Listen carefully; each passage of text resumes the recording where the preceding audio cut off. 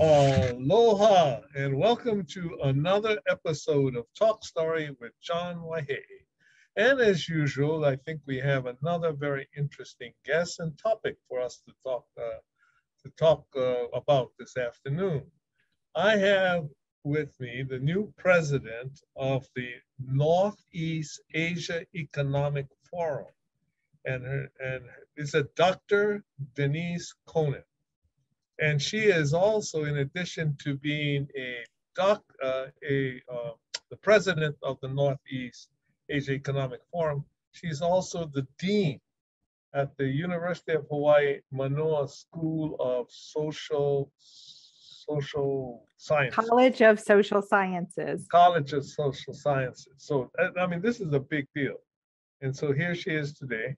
And so welcome, Dean. Welcome, Denise. Mahalo. Thank you, Governor. Congratulations on being the new president. Tell us a little bit about what the Northeast Asia Economic Development Forum is about, or the Economic Forum is about. Oh, thank you. Thank you, Governor. So yeah, the Northeast Asia Economic Forum has been around since 1991. We were just celebrating our 30th anniversary.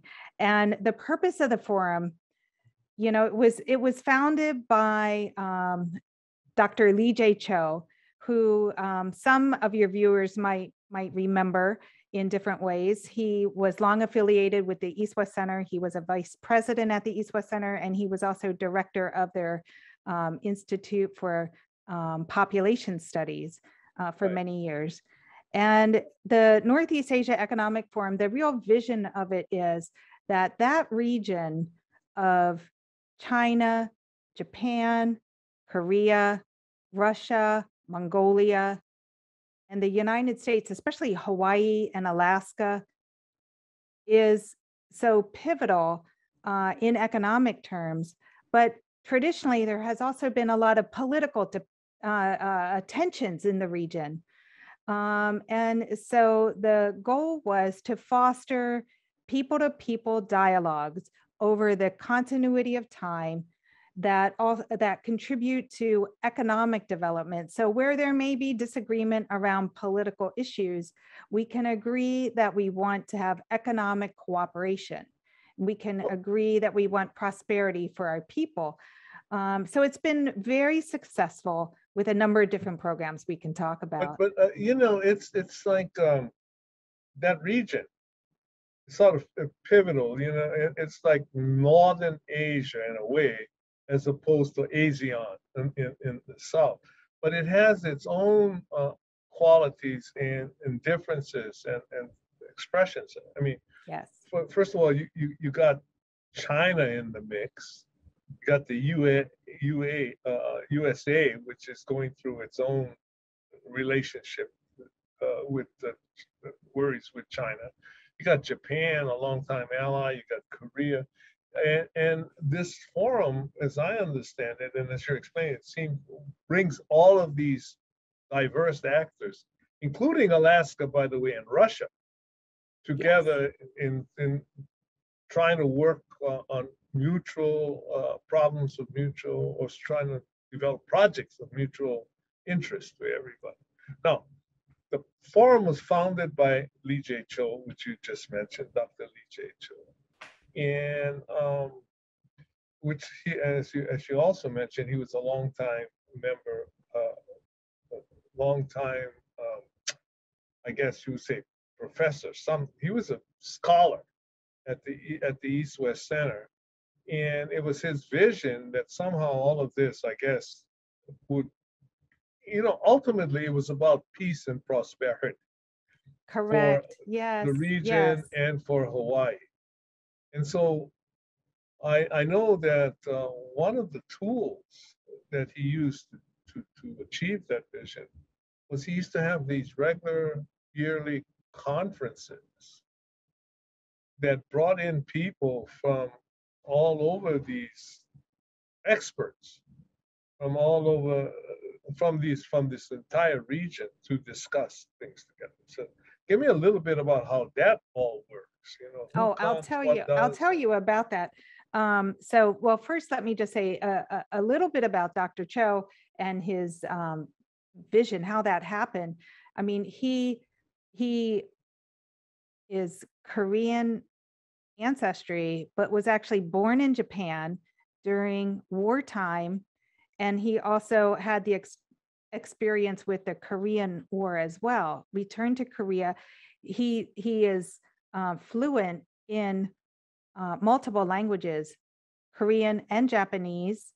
Japanese is his original tongue, Chinese, and speaks some Mongolian, some Russian.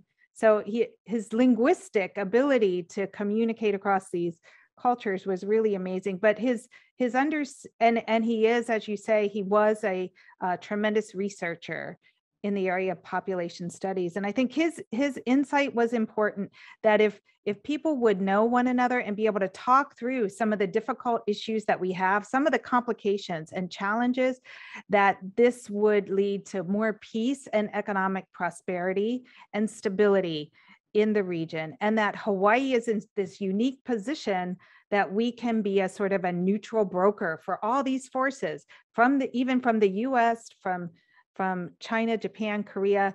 There's a way that we can bring our a neutrality to these hard discussions. So as you said, one of the core activities, two of the core activities that he did, one was to run he launched a young leaders program that is very successful. And we must give a lot of credit to the Freeman Foundation for its continual support of the Young Leaders Program. Tell us about that. How does it work, and how are people selected, and what are some of the graduates, Well, it's exciting. So the Young Leaders Program includes 25 to 30 leaders from the different countries. They're nominated by affiliates of the Northeast Asia Economic Forum, and there's also there's a Asia Pacific Institute in Korea. There's an Asia Pacific Institute in Japan. We have a similar organization in China. And so those organizations help to solicit really top emerging leaders to this program. These are young people under the age of 40, and they come together for a 10-day experience in many different parts of the world. We rotate around the region. And a benefit is that they're working together, they're learning about the region, but also about some of the economic issues that are facing across regional. We bring in senior scholars to help with this. And the experience of being able to develop that kind of network really has been transformational for the graduates. And some of the graduates, I understand that, for example, Senator Chang. Stanley Chang was one of our graduates. Yes, so he went through the program, and he's certainly a distinguished graduate locally. And let me see, we've had graduates that have gone on to be ambassadors for their countries, and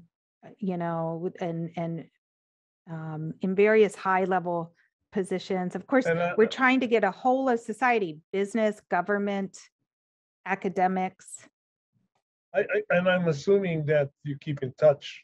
They keep in touch with the Northeast Asia Forum, which is we do, and it's positive things. Very positive, and it's an advantage then when we go to the countries that we have that ready network there. And we have such a strong, not only the young leaders, we have a strong network of senior leaders, really high level. Yeah, they grow up, in 30 years. In 30 years, some of those young leaders got to be big, older, big time leaders, right? Exactly. So we're able to, they had such a positive experience in that, that we're able to call on them to, bring their expertise to bear. And it's been, I think, positive for the region and for okay. Those so what's you said there were two basic programs. What's the second? Well, a second is we have we have various working groups, and we have a senior leaders conference that we're actually running that annual conference right now virtually this year. Usually that's an in-person gathering, but for example, this year we're focused on, our annual conference is focused on some really pivotal issues and timely issues of dialogue. Just yesterday, you and I, thank you for coming. We're in I a enjoyed it session, very much. and you know, it's interesting because Saturday we just wrapped up COP26, and our session yesterday was on how do we achieve carbon neutrality. COP26, why don't you explain that to our listeners, because not everybody may know what you're talking about. Okay. But if you, Okay. Just give a little. in brief, you know, if you haven't been following the news on climate change, scientists are recommending that we need to set limits to greenhouse gas emissions so as to achieve 1.5 increase in temperature. And so that means really drastically changing our reliance on fossil fuels. And so negotiations have just concluded. It had many good things. It didn't have everything that we would want to see. There were some compromises in that agreement. But so these people all came together with government leaders and everything in, I know, Europe, right? Scotland, right? Scotland, and right. And they discussed Glasgow. these issues and came out with an agreement. So forth, came out with an agreement, and then the practical side is, well, okay, that's, you know, there's the political side to it, but how do we actually implement changes in energy infrastructure? And so what is helpful about our dialogues is we have representation from highest levels of research scholars in the countries. The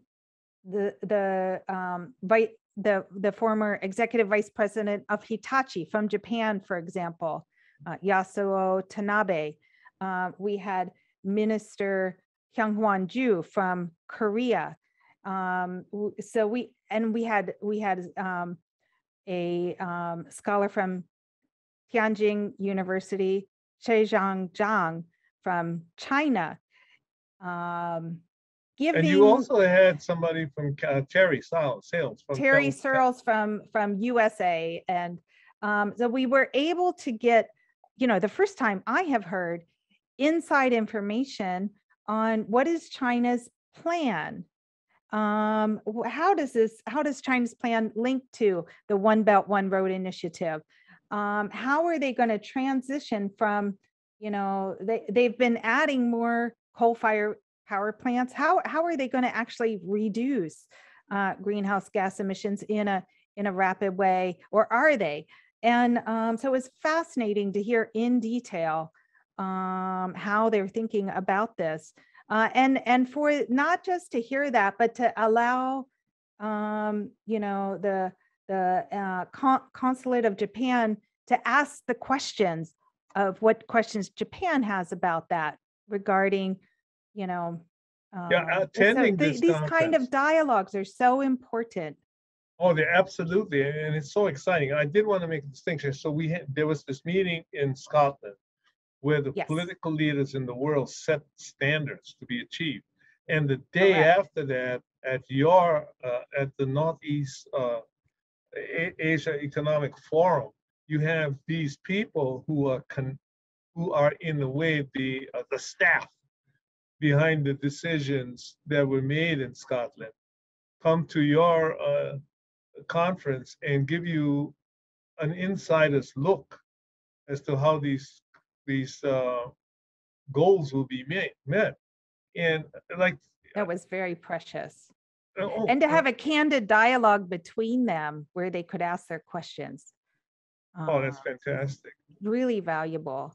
The challenge right now is that we're doing it virtually, when in person, you're able to even have more benefits from that sort of relation. But for many of these many of these leaders, senior leaders, we've developed, Dr. Cho has developed relationships over the course of decades, and that makes a difference with trust that these Well, these people can actually talk candidly and ask each other questions. I mean, as you were starting to say before I clarified the two meanings, is that people like from China, can you imagine a person that advises the Prime Minister of Japan on energy policy being able to talk to a leading Chinese scholar about the goals that China set in order to meet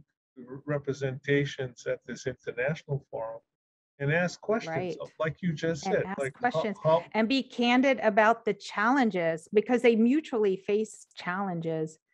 So absolutely, absolutely, and it's amazing to me that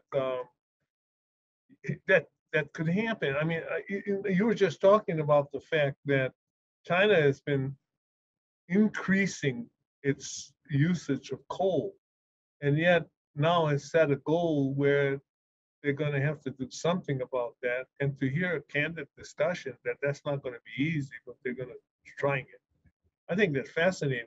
We're going to need to take a break right now, and we'll be right back to follow up on the discussions and also what you have planned for the second half of your conference and where you think you'll be going in the future with all of this. So I appreciate. thank you, Governor. Thank you.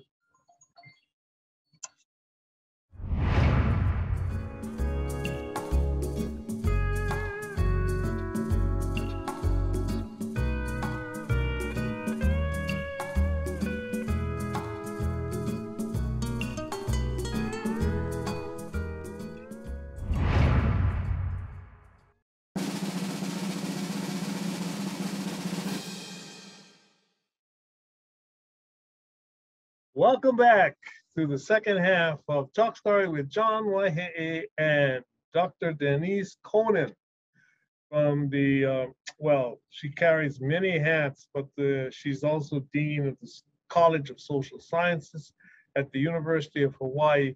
But most importantly for today's discussion, and in many ways, maybe for the future of the planet, if I can't be so bold, she is the president of the Northeast Asia Economic Forum. So, for me, as a observer at the meeting this past weekend, it was absolutely fascinating to be able to hear the exchange of ideas. And in the past, one of the things that was really nice about having in-person meetings was actually starting to participate as well. But nevertheless, it was very informative. I mean, so Well, thank okay, you. you went through all of that. And what happens? What happens to what they discussed, and how is it incorporated into whatever? And what's the? I know you're going to have another meeting next Sunday because of the way we have to do this virtual thing.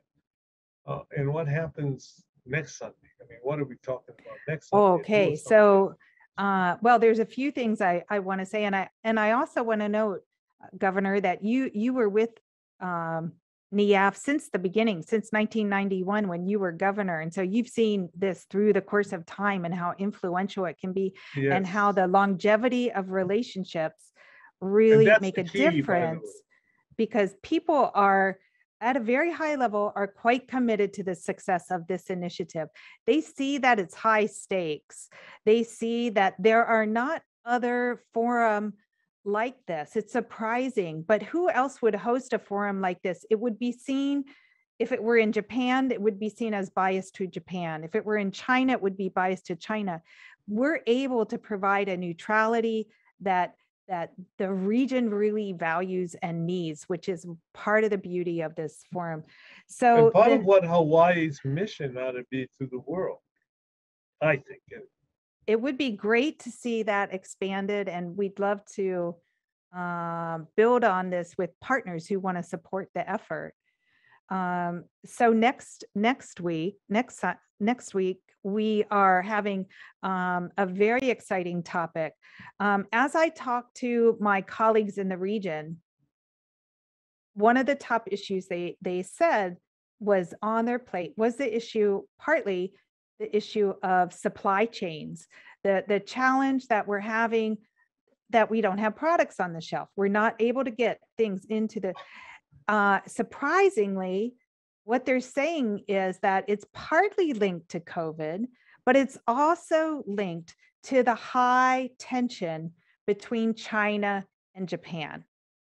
I was stunned to hear that. I'm a trade economist, so I'm, used to thinking about international trade issues. I do consulting for, World Bank and on issues of the World Trade Organization, WTO. So what's happening is that because of the trade wars and friction between China and the US, it's pushing the partner countries, Korea and Japan, to sort of bifurcate their exports, right? Instead of producing one kind of export of, say, an automobile, they have to do a version for China, version for US. It's made everything really hard. And if we can't have Chinese parts in the vehicle, that then also becomes really hard. So the fact that we have issues with, look, for those looking to buy a car, you see, it's very hard right now. Supplies are not there, but that's amazing. All linked together with the fact that US and China, we're sort of forcing, these countries, do they choose, we'll go with US or we go with China, or do they try to do both of them? Whatever it is, it's really increasing the cost and complication of production. And so that's what we're going to talk about next week from that's top exciting. officials. People, in a real way, this is a real problem. Right now, it's a people problem are right now about to buy Christmas presents. Yeah, exactly. Inflation is driven by this. You want to buy, trying to buy a vehicle, even the price of used cars are going up because we can't get new cars, and it's very real issues. And it's affecting the average family in Hawaii as it is in the rest of the United States. And most people don't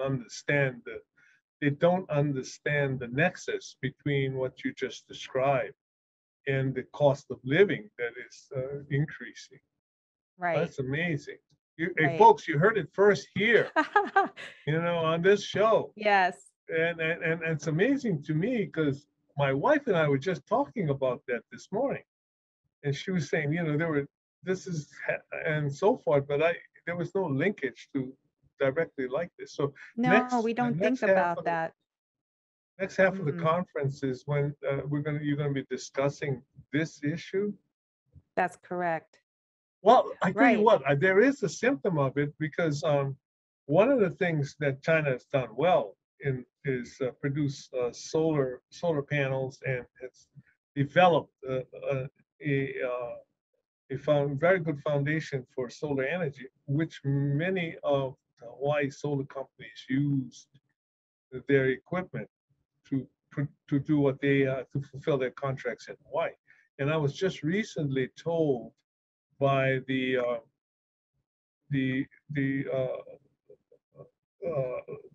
member of the Public Utilities Commission that all of these people are asking for extensions of their contracts because there is this impossibility of fulfilling it because they can't get parts from China.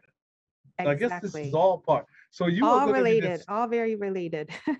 Oh, wow. Yeah. And so tell me, who are some of the people? Similar issues for batteries, similar issues for batteries for the EVs, right? Coming from China. Similar issues for computer chips from Taiwan, and the now rising tensions with Taiwan and China. These things are all, so there's political aspects that then turn into real economic issues. So your forum, your discussions are among these experts to find a middle way to use the phrase, to find Exactly. another way to deal with these issues, really human issues, and at the same time recognize the political forces that are at play. So I'm assuming you'll have the same kind of intensive discussion that you had uh, I hope you can about join energy. us. Oh, I'll be there, Yeah. definitely. I don't want to miss it. You know, we only got a few minutes left, and I wanted to ask you if you have anything else you wanted to add. Well, I did want to say that we had to put the Young Leaders Program on hold because of COVID for some time, but we're really very much hoping to open the Young Leaders Program this coming summer, and we've decided to hold it right here in Honolulu in Hawaii. So our goal is to make that opportunity available, and maybe some people would want to participate in our Young Leaders Program. There's an application process that we'll put out shortly about that. And it really is a fabulous program and opportunity to become a part of this kind of network and engage with others from around the region. Well, Dean, I want to thank you so much for being on our show this afternoon. It's very stimulating subjects that you deal with, and I wish that there was a way that more people could have the benefit of the knowledge that you are accumulating and some of the strategies and things that are being Thank discussed. you. Thank you. So- We're exploring that, how to make it more visible, but we so appreciate your support. Thank you. And we want to thank all of you for joining us this afternoon. And again, our appreciation to Dean Denise Konan from the University of Hawaii, who is president of the Northeast Asia Economic Forum. Aloha, everybody. See you in 2 weeks.